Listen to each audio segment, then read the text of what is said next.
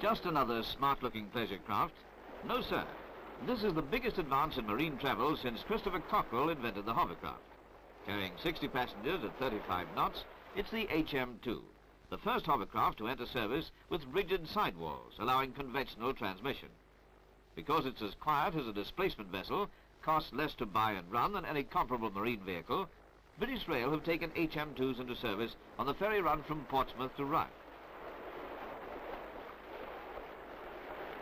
It's a route they've been ferrying for years. The old-type steamer is still available, slow and stately. And for those who want to be out of the water all the way, there's the SRN-6, now an established form of commuter travel. This high-performance passenger craft, faster than the HM2, is best suited for longer trips and tougher going. Being truly amphibious, it can operate from almost any base, irrespective of tide and depth of water. Ideally, the HM2 moves in sheltered waters, using conventional docking and moorings. But an SRN-6 can pull up anywhere. The concrete strip is more for convenience of passengers.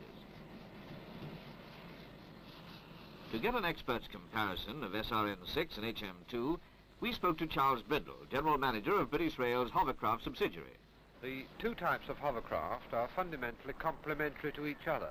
One is amphibious, one is totally waterborne, and relies for its berthing upon conventional berthing facilities, conventional dock facilities. The amphibious craft, by virtue of its being free of the surface of the water, is very fast. With these type of craft, the SRN-6 operating at speeds of 55, 60 knots. With the immersed sidewall type of craft, like the HM2, speeds of about 35 knots. Now, if you have a fairly short route, as is the route between Portsmouth and Ryde, where the HM2 is now operating, a distance of 4 miles, then the difference between 35 knots and 55 knots is a matter of so little time that the improved economics of the slower craft make it a much more attractive proposition.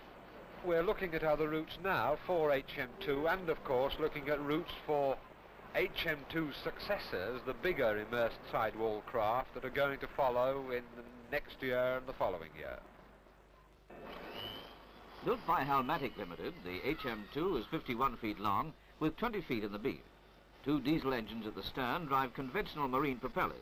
A third diesel engine powers the 5 lift fans.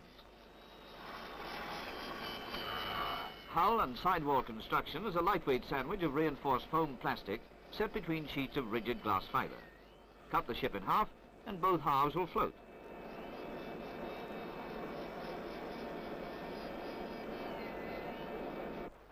Apart from safety, performance and profitability were the aim, getting people there in good time at low operating cost.